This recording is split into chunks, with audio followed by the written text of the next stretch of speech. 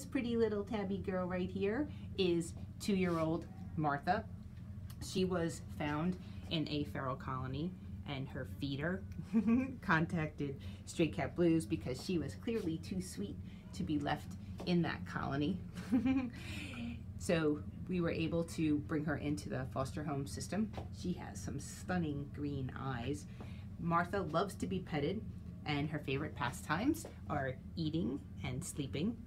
She absolutely is just the sweetest little girl. She's very curious, so she's very playful, and she probably would do well in a home with older kids, but probably not some younger kids, just because she does like to play a little bit on the rougher side with her paws. So older kids would probably be a little bit better. Martha here is already spayed. She's FIV and feline leukemic negative.